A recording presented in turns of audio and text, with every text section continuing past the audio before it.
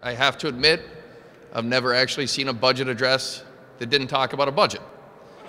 The one thing that I would take from the governor's presentation today, and having actually read through the budget document, that unless the governor happened to pick up a leprechaun with a pot of gold in his Jeep, there is no chance that budget is based in reality.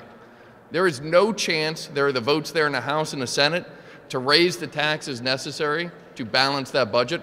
A $3.6 billion tax increase for $3 billion worth of increased spending.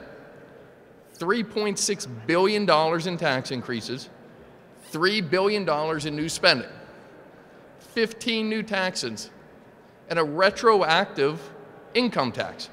So not only are we going to tax Pennsylvania workers going forward, we're actually going to say to the workers, hey, we know you've been working for 2 or 3 months already this year.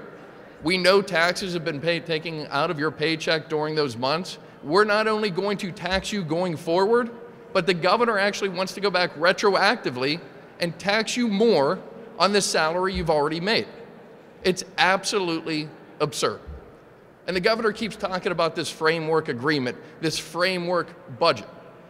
The part that he forgets to tell the people of Pennsylvania, the only part of the framework that he's still proposing is higher taxes for higher spending. He doesn't talk about property tax reform. He doesn't talk about pension reform. He doesn't talk about liquor privatization. He doesn't talk about greater accountability for education. And he doesn't talk about greater restrictions on property taxes increases in the future. It's about more taxes, more spending. And it's not about a severance tax proposal anymore either. It's about a retroactive 11% increase in the personal income tax. Hopefully our colleagues in the House, Republican and Democrat, in the Senate, Republican and Democrat, will finally compel the governor to come back to reality, finish the budget, the last 13% for this year, and have a reasonable discussion on how we enact a budget for next year.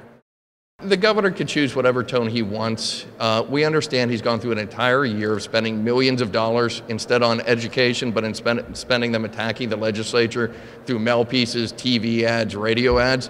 We're focused on getting a budget done and actually governing. When the governor is willing to focus on that particular agenda item, we'll be sitting here as willing partners. The severance tax issue, look, folks can talk about it, House, Senate, Republican, Democrat. The bottom line is it doesn't bring in any money, because natural gas prices are at record lows. We went from a situation last year where the governor proposed $1 billion severance tax to fund education, except he forgot to actually send the money to education, send it to alternative energy programs. By the end of last year, even he admitted his severance tax proposal only brought in $50 million.